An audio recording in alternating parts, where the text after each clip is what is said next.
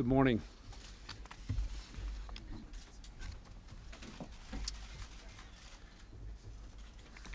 Last night, Iraq agreed, excuse me, let me start again. Last night, Iraq agreed to meet the demands of the international community to cooperate fully with the United Nations weapons inspectors.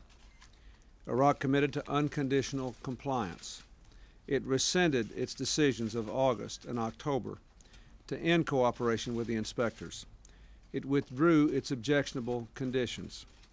In short, Iraq accepted its obligation to permit all activities of the weapons inspectors, UNSCOM, and the IAEA to resume in accordance with the relevant resolutions of the UN Security Council.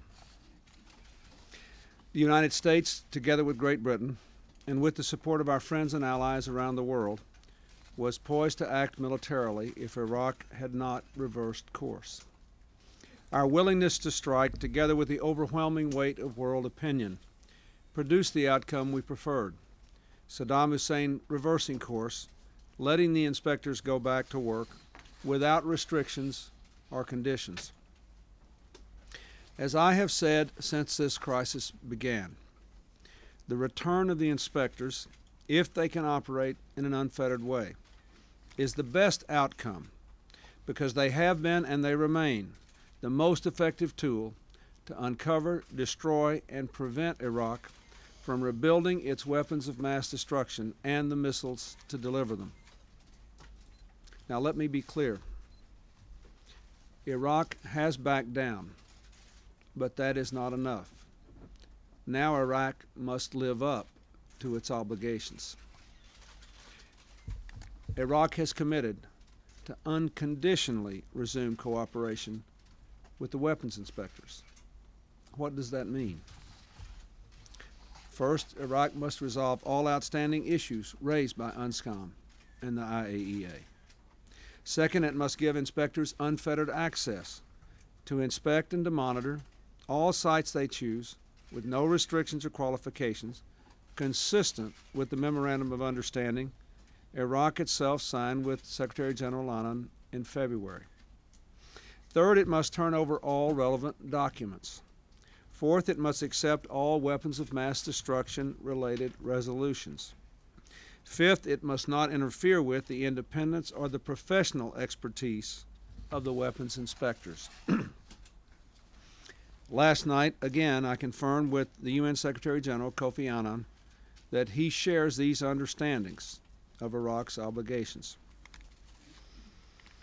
In bringing on this crisis, Iraq isolated itself from world opinion and opinion in the region more than at any time since the Gulf War. The United Nations Security Council voted 15-0 to demand that Saddam Hussein reverse course. 8 Arab nations, Egypt, Syria, Saudi Arabia, 5 other Gulf states, warned Saddam that Iraq alone would bear responsibility for the consequences of defying the United Nations. The world spoke with one voice. Iraq must accept once and for all that the only path forward is complete compliance with its obligations to the world. Until we see complete compliance, we will remain vigilant, we will keep up the pressure, we will be ready to act. This crisis also demonstrates, unfortunately, once again, that Saddam Hussein remains an impediment to the well-being of his people and a threat to the peace of his region and the security of the world. We will continue to contain the threat that he poses by working for the elimination of Iraq's weapons of mass destruction capability under UNSCOM, enforcing the sanctions in the no-fly zone, responding firmly to any Iraqi provocations.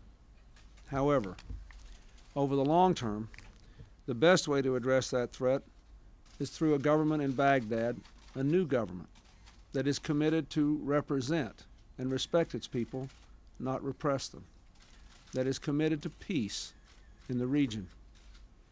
Over the past year, we have deepened our engagement with the forces of change in Iraq, reconciling the 2 largest Kurdish opposition groups, beginning broadcasts of a Radio Free Iraq throughout the country, We will intensify that effort, working with Congress to implement the Iraq Liberation Act, which was recently passed, strengthening our political support to make sure the opposition, or to do what we can to make the opposition a more effective voice for the aspirations of the Iraqi people.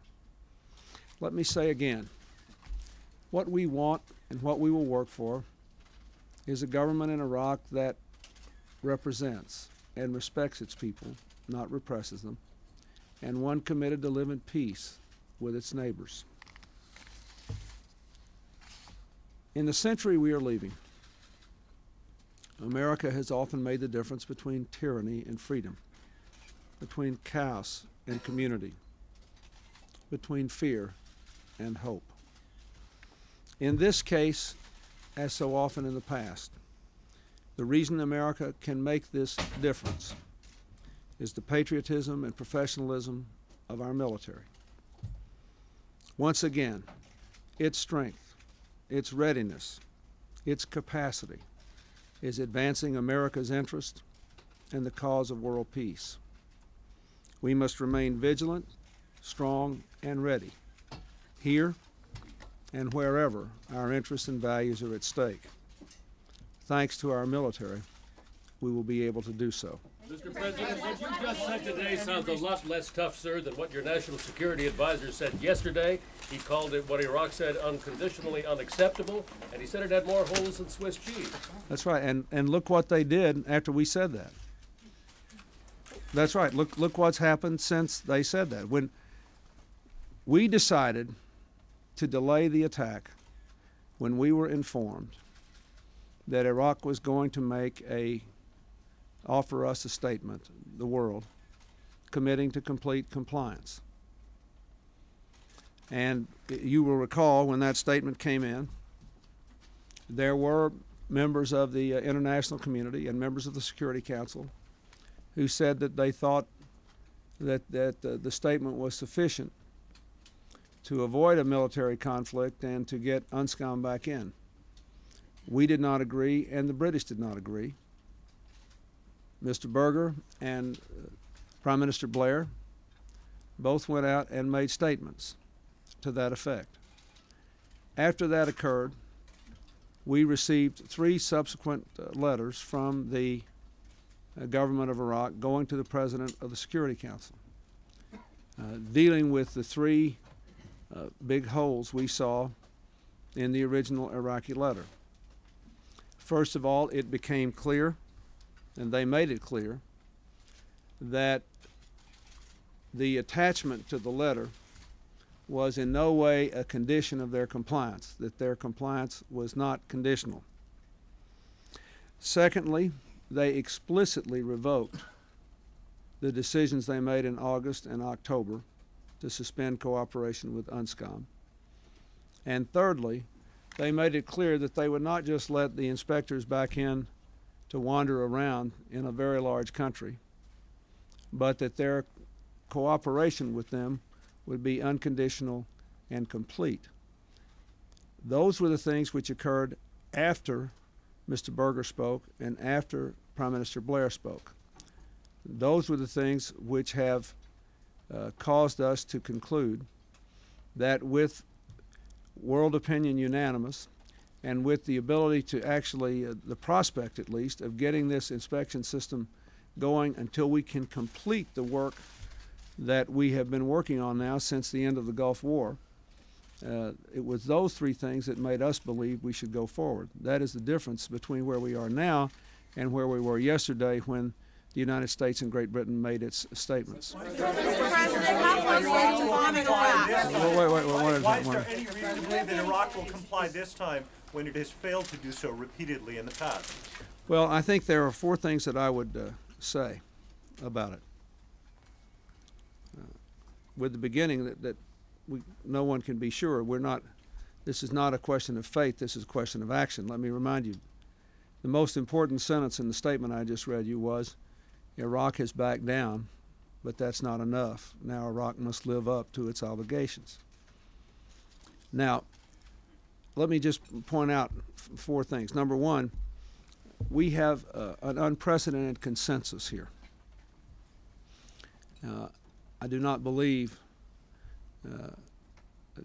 that anyone can doubt that there was an unprecedented consensus condemning what Saddam Hussein had done in not cooperating with UNSCOM. Number two, we had a very credible threat of overwhelming force, which was imminent had we not received word that Iraq was prepared to make the commitments we had been asking for. Number three, the set of commitments we received in the end, after making our position clear yesterday and refusing to negotiate or water down our position, is clear and unambiguous. And number four, we remain ready to act. So we don't have to rely on our feelings here or whether we believe anything. The question is, have we made the proper judgment to suspend any military action in order to give Iraq a chance to fulfill its commitments, even though it has failed to do so so many times in the past. These four things are what you have to keep in mind. I believe, let me just say this, I believe we have made the right decision for a very specific reason, and I think it's very important that we keep hammering this home. If we take military action, we can significantly degrade the capability of Saddam Hussein to develop weapons of mass destruction and to deliver them, but that would also mark the end of UNSCOM. So we would delay it, but we would then have no oversight, no insight, no involvement in what is going on within Iraq. If we can keep UNSCOM in there working and one more time give him a chance to become honorably reconciled by simply observing United Nations resolutions, we see that results can be obtained. Look, what has happened this year? We had the VX testing, and this summer, I can't remember exactly when it was. I'm sure that when my team comes up here to answer the questions, they can. We uncovered a very important document giving the world community information about the quantity and nature of weapon stocks that had not been available before. So I have to tell you, you have to understand where I'm coming from here. I really believe that if you have a professional UNSCOM, free and unfettered, able to do its job, it can do what it is supposed to do in Iraq. And given the fact that I believe that over the next 10 to 20 years, this whole issue of chemical and biological weaponry will be one of the major threats facing the world, having the experience, the record, and the success, if we can do it, of having a United Nations inspection regime in Iraq can have grave positive implications for the future, profound positive implications if it works, and grave implications in a negative way if it doesn't. So I believe we made the right decision, and I believe that the factors that I cited to you make it the right decision. Now, what What I'd like to do now, you're asking, you naturally enough want to get into a lot of the specific questions here that I believe that Secretary Cohen and General Shelton and Mr. Berger can do a good job of answering. And none of us have had a great deal of sleep, but I think it would be appropriate for me to let them answer the rest of the questions. Thank you. How do you lower this damn thing? Yes. What do you say to criticism that Saddam Hussein is jerking the United States around? Before, since the Gulf War, we were able to build a consensus against Saddam Hussein. We said from the beginning that our preferred outcome was to get the UNSCOM inspectors back in.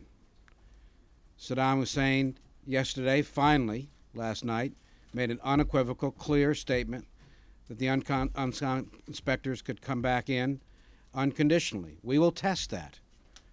If it works, what the president said will play itself out. If it doesn't work, if they do not comply, we are prepared to act as the President indicated. Will you strike without warning? Without warning, because that was the same thing you said last time in February, testing it, and then a month or two later, they again interrupt things.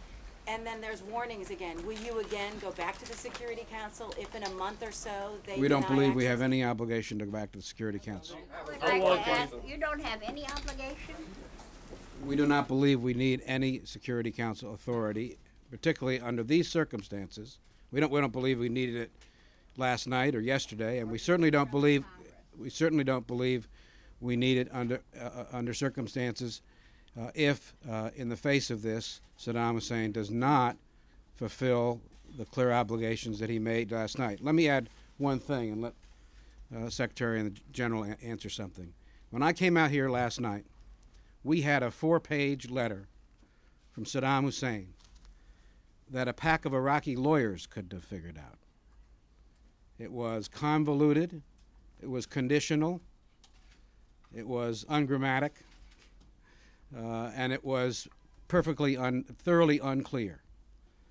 What happened after Prime Minister Blair and the United States government said we refuse to accept that, notwithstanding the fact that many were prepared to accept that, is that we received actually 2 additional letters. The President said 3, but 2, very clear, very understandable, saying unconditional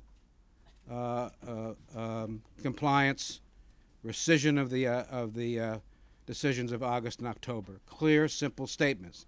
Now, we will test that. We will see whether or not the words, the actions follow the words. I think that we had an obligation to test that before we launched a military attack. If, in fact, the actions do not meet the words, obviously, we will have to consider other actions. Just considered a cover for the U.S. Distinguished guys over here. Mr. Secretary, may I ask you a question, sir? Actually, a 3-part question, if I may. First of all, would you clarify for the record, was a cruise missile strike ordered by the Commander-in-Chief yesterday? Second, did this country or any other inform Saddam Hussein that such an airstrike was imminent? And thirdly, will the deployed buildup that you ordered deployed continue in the Persian Gulf? Well, as the President indicated, we were prepared to act. The President did issue an order, and as we know, that order was rescinded based upon the fact that the Iraqis indicated they were about to capitulate, and that is precisely what they have done. They ran it up to the end. They saw that 2 things. They saw, number 1, that we were serious. This was not an empty threat. At number 2, we were substantial in numbers and capability. As a result of that demonstration of force and also the diplomatic initiatives that had been taken, namely all of the support that we had throughout the Gulf in the Security Council, they finally came to the conclusion it was the wise and prudent thing for them to do to capitulate to the demands of the United States. Secondly, as we've indicated, we have a significant force in place which can be augmented within a very short time frame, and we've indicated by our actions that we can augment that very quickly. We continue to have forces flowing into the region. We will make a judgment in terms of whether or not we should have enough on hand and can be again increased on a moment's notice if we have to do so. Mr. Secretary, are there concerns at all that there's a credibility?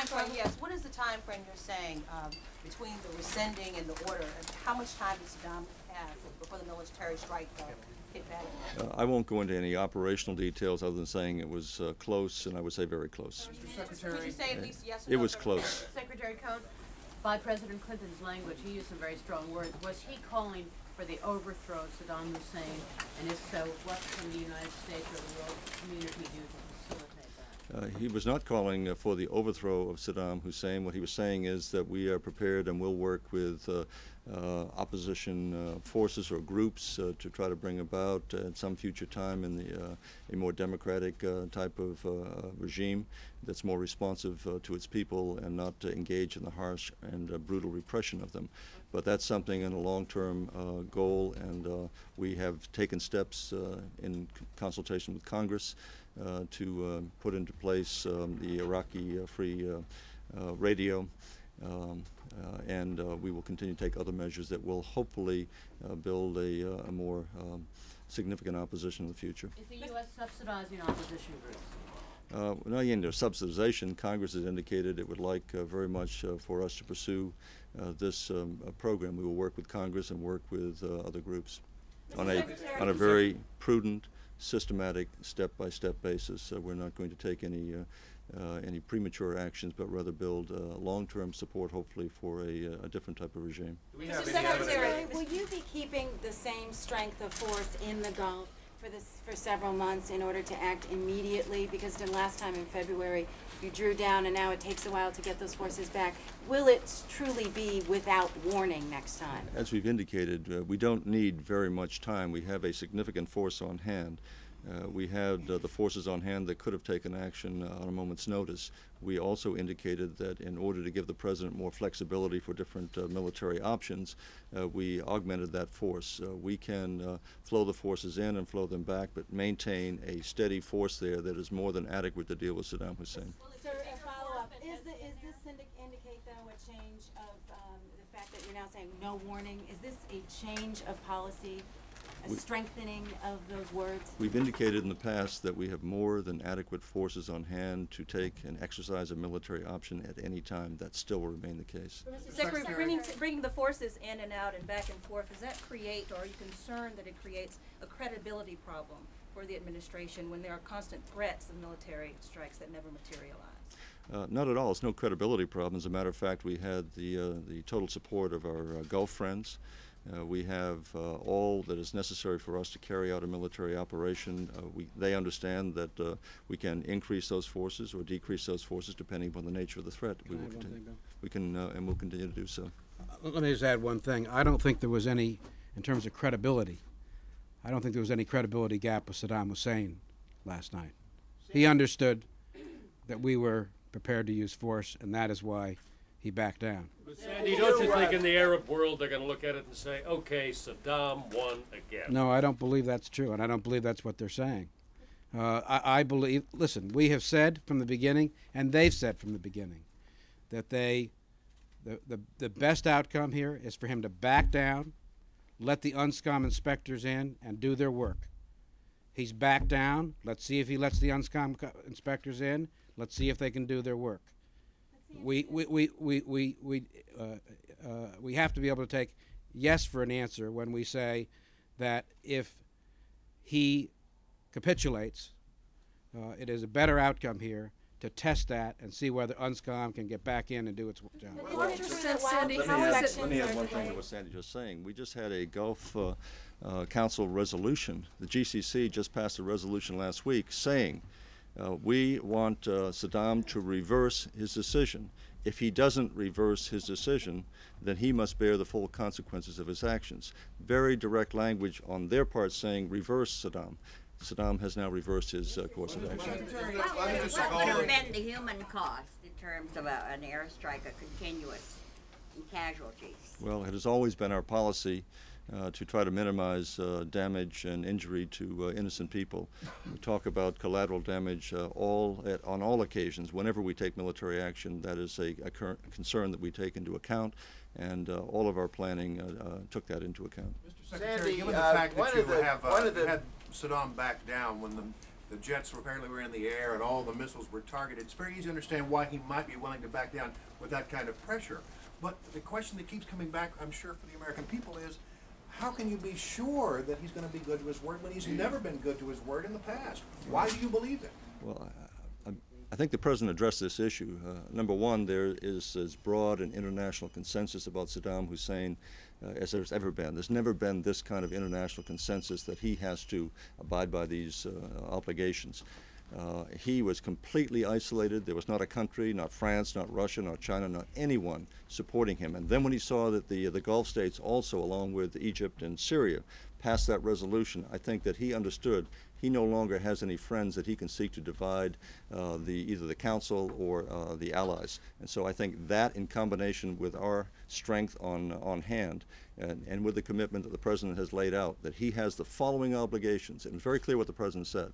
He not only has to allow the inspectors back in to conduct their inspections, he now has to agree and through Kofi Annan, who has accepted this, he must have an affirmative duty to supply information that he has withheld in the past. Those would be the tests that we're looking for, and if we don't see it in his actions, then there are other consequences that flow from it. How much damage has been done, given the interruption? How much damage has been done to the inspectors? How much information will be lost, and the ability of Saddam Hussein to move his weapons around during this? Well, I think a more definitive answer has to come from UNSCOM.